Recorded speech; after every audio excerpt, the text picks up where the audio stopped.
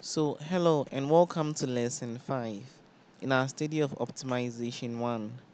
So, in this video, we'll talk about constraint multivariable optimization with equality constraints. This is very important. So, let's say you want to optimize this function here, subject to this constraint. Okay, so you can see this is multivariable. And the constraint we have equal to here. So we have equality constraints, okay, where our I runs from 1 to m.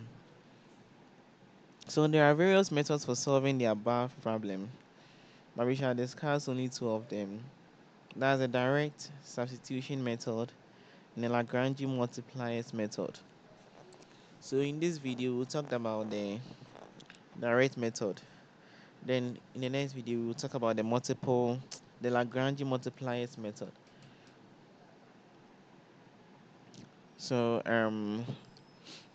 you know, since our constraints they are continuous and differentiable, that means what we do is that we express any of them in terms of the remaining variables, and then we substitute it into the objective function.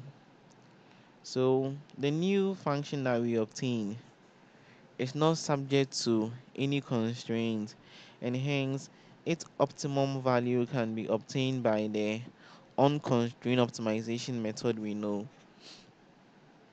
So sometimes this method is not convenient, so particularly when there are more than two variables in the objective function and are subject to constraints. Okay, so that means the direct substitution method has limitations, and there's a point for it.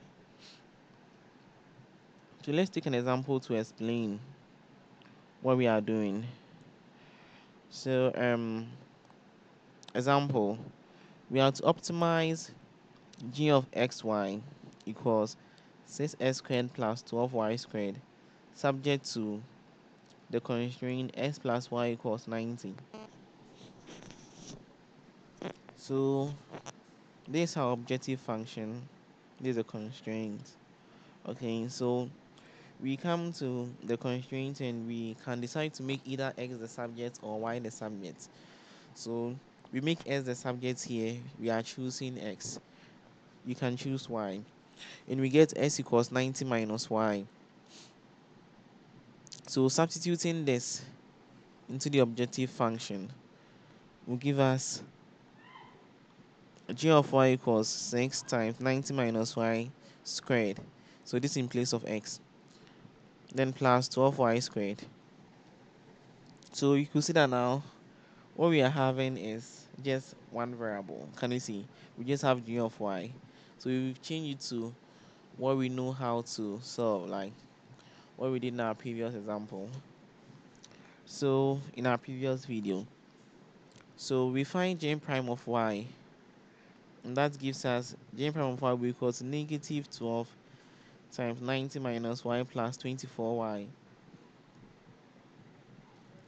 The necessary condition is that j prime of y should be equal to 0. So we equate it to 0 and we solve for y. So we go through these steps and we get y to be 30. So after getting y to be 30, we know that x is equal to 90 minus y. So we substitute y here to get our x, which is 60.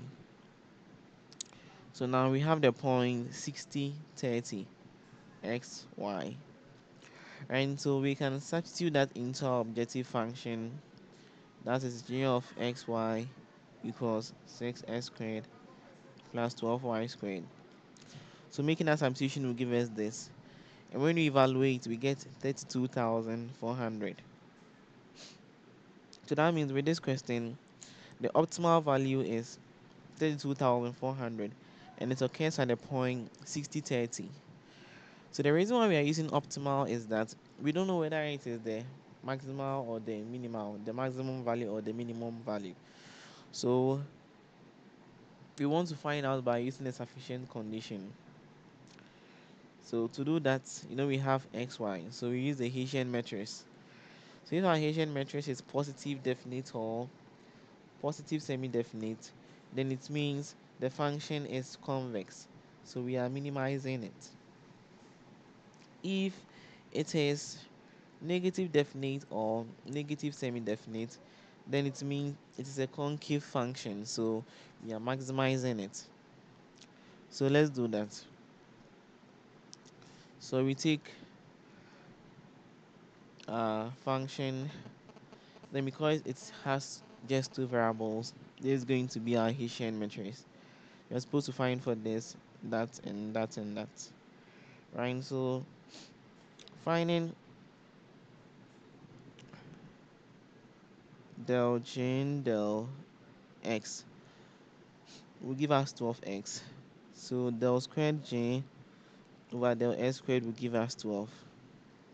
And from here, when we differentiate this with respect to y, we get 0, which is the same as del squared G del yx. Then when we differentiate this with respect to y, we get 24y. Differentiating this again with respect to y, we get 24. So now we make the substitution, and we have this to be our Hessian matrix. So now we have to discuss the definiteness of it. So you can see that all our diagonals are positive. Our leading principal minor of order 1 is 12. E determinant is 12, which is greater than 0. The leading principal minor of order 2 is the same as our matrix H. And the leading principal determinant is the same as the determinant of our matrix H, which is 288, which is also greater than 0. So this shows that our Hessian matrix is positive definite. And what this implies is that then our function g of xy equals 6x squared plus 12y squared is a convex function. So it means here we are minimizing. So from this, then we conclude that the minimal value is 32,400 and it occurs at the point 6030. Okay, so thank you very much for watching this video. Please don't forget to like the video and subscribe to the channel. So in our next video, we will talk about equality constraints, but we are going to use the Lagrange multipliers. Okay, see you in the next video.